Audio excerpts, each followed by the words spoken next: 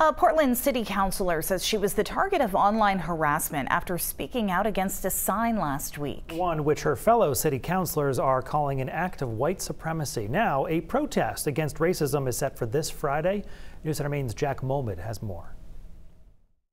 And I am exhausted that it's 2023 and we are still here having the same conversation. Monday evening's Portland City Council meeting had tears. And I struggled with whether or not I would speak tonight. I kept thinking that if I do talk, then I'm adding more to this scenario that is already happening. And cheers of encouragement as Councilor Victoria Pelletier reports she's been harassed and attacked online over her statements against a banner posted in Portland on the first day of Black History Month. I shared the photo on my social media page and talked about how absolutely hurt and disappointed and harmed and disgusted I was, and so many others were because of that banner. The sign strewn from this light post here on the corner of Congress Street and High Street, arguably one of the busiest intersections in the entire state of Maine. The sign itself said it's okay to be white. Now everybody driving up High Street could see what the sign said, including all of us at the newsroom.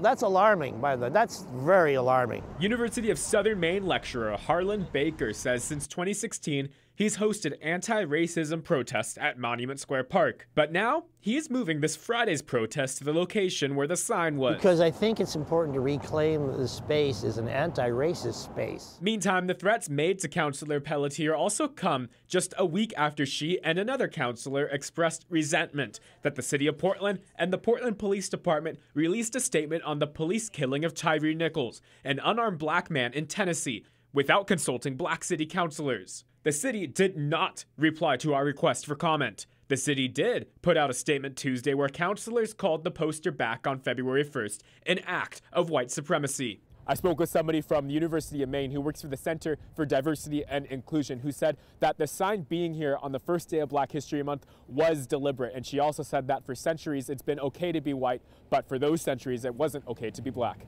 In Portland, Jack Molmud, News Center, Maine. And that protest against the poster is Friday afternoon at Congress Square Park. We tried to reach Councilor Pelletier for comment about those threats, but did not hear back.